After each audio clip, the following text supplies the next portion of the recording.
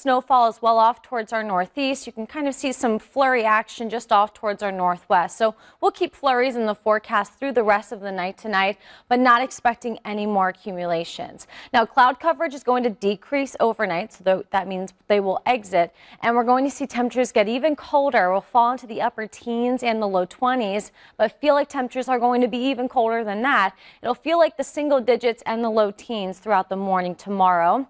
And in the afternoon, it's only going to feel like the upper teens.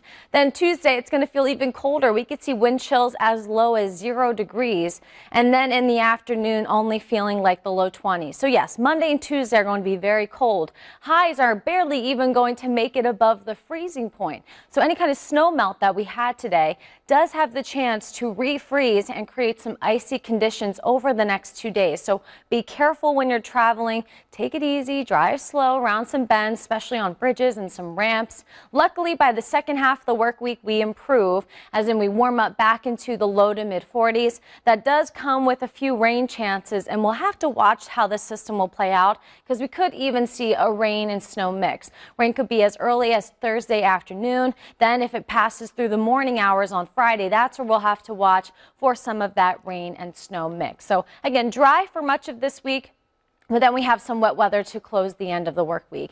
Very, very cold overnight tonight, dipping into the teens and the low 20s.